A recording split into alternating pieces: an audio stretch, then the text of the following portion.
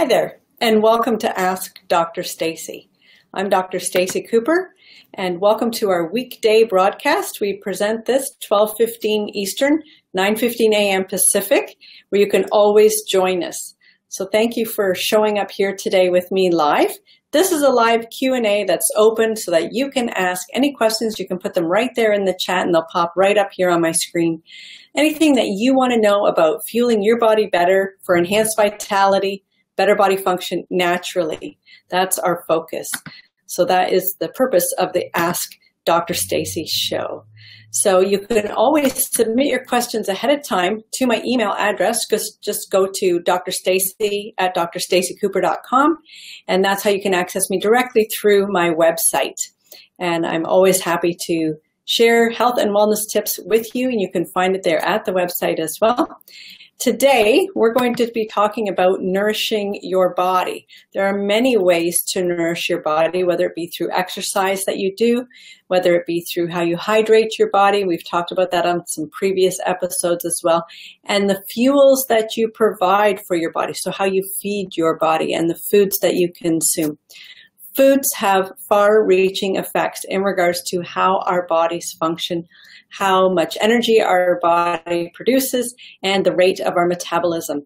So all of these things are affected by what you put in your body. So if you want your engine to run like a high energized, high output, revved up sports car, then you certainly want to be providing high octane fuels for your body. Now, this is just an analogy that I'm using. So it is something that many people can relate to. You know that if you put diesel fuel in a gasoline engine, things don't work well. And so that's what we're going to be talking about, is fueling your body better for optimal performance and enhanced vitality. So today, we're going to talk a little bit about healthy grains. We have covered some of this, and you can see all of our previous episodes on our Facebook page. Just go to Lifestyle Balance Solutions on Facebook, and also my YouTube channel. You can subscribe to my YouTube channel and see all of the previous episodes there. Just go to Dr. Stacey Cooper on YouTube. So today, quinoa is a great grain that I want to share with you. Quinoa is a fabulous grain. It's super easy to prepare, just like rice, and it has so many healthful benefits. And you can hide it in so many places, and so that your family can enjoy all the healthful benefits of it and not even really realize that they're eating it. And I'm going to give you one of those tips a little bit later as we go through this. But in regards to grains and a vegan or vegetarian diet, or lifestyle is what I want to say, because diet is a misnomer. So in regards to providing plant sources for your nourishment, then grains are often missing some of the essential amino acids in their makeup. And that is why we combine grains together, so that we end up with the full complement of all of the essential amino acids. Now, amino acids are building blocks of protein. There are essential amino acids, which means it is required that you get these through the foods you consume, because your body cannot create them. They are essential. You must get them from your food sources. Now, non-essential amino acids are things that your body can actually construct from the things that you provide for it, and it can create it within its own being. So they're non-essential. So essential amino acids you need to get from the foods that you ingest, because your body can't make them at all. So in regards to grains, there are a few grains that have the full complement of essential amino acids present in it, and quinoa is one of those grains. So I'm going to share with you some information here. Quinoa is from South America. It is a perfect food to include on a gluten-free diet because it has a superb nutritional profile, and this is extremely important. And it also has a great flavor that's very mild. Quinoa is one of the few complete proteins, and that's what I was just discussing with you. It's a complete protein plant food, meaning it contains all 9 essential amino acids. It's a particularly good plant source of lysine, which helps us to absorb calcium and to make hormones within our bodies. Calcium is especially concentrated in quinoa. It contains more than twice the amount found in wheat. Now, we've talked a little bit about wheat in our previous episodes, so be sure to search those up. Wheat is very inflammatory to the body. It also kickstarts the craving cycle and the addiction center in your brain. And there are many reasons why I eliminate wheat from my food sources. And so that's why it is important to find alternative grains, and that's what we're talking about today. The seeds of quinoa are rich in antioxidant compounds, including immune-boosting quercetin and anti-inflammatory camphorol. Unlike other grain foods, quinoa is a good source of healthy fats. Fats is extremely important for our bodies. So I want to welcome our viewers. I see more and more popping up on the screen here. So be sure to ask any questions on the chat or just say hi or let me know where you're from. That would be great. Be sure to like and share these programs as well. I'd appreciate that. 1/4 is oleic acid, which is a heart-healthy fat, and it also contains alpha-linoleic acid, or ALA. This is the omega-3 fat that can help reduce high cholesterol and blood pressure within your system. Quinoa is also one of the easiest grains to digest, which is really important with those with celiac and digestive issues, making it particularly useful for anyone with digestive problems.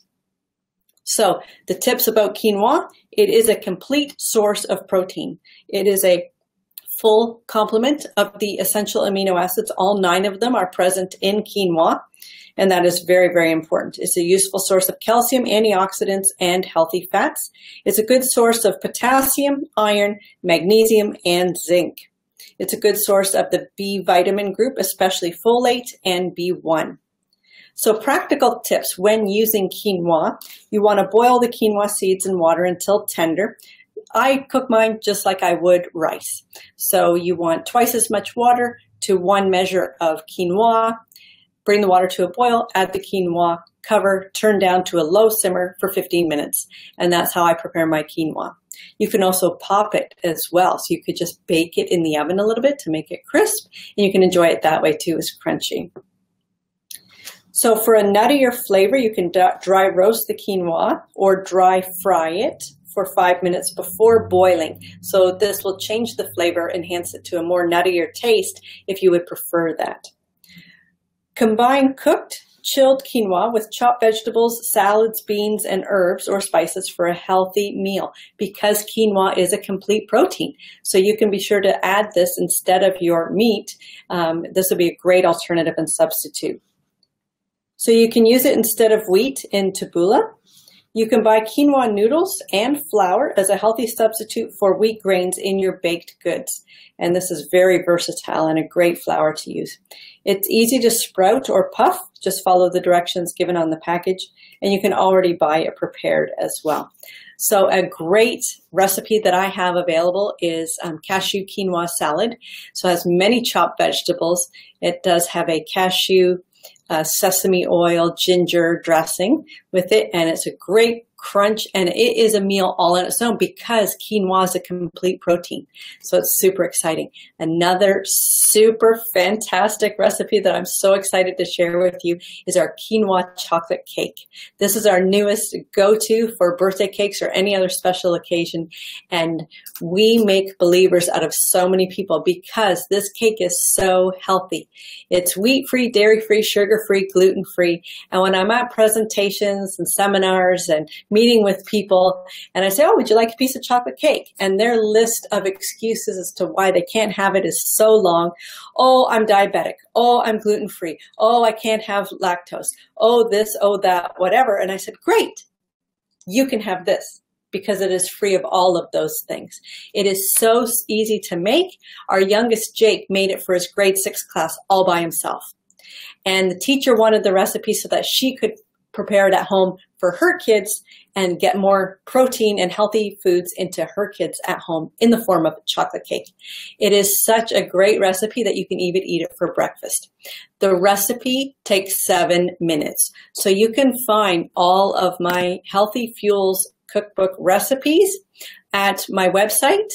I am the author of the Healthy Fuels Cookbook, and we have swapped out all of the bad fuels for great fuels, so you still get to have your favorites like chocolate cake and enjoy it and be fueling your body well.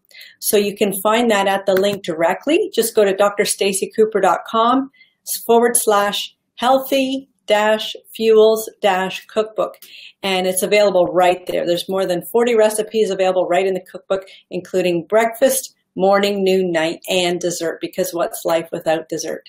So you can certainly add more quinoa to your lifestyle and to your meals and fuel your body better. So as I mentioned, you can see all of these episodes on our Facebook page, Lifestyle Balance Solutions, where I encourage you to join us there. And feel free to submit any of your questions directly to me through email, or you can message me on Facebook. I'm always available. And I will share more healthy living tips with you on our next Ask Dr. Stacey. Have a wonderful afternoon, and we'll see you next time.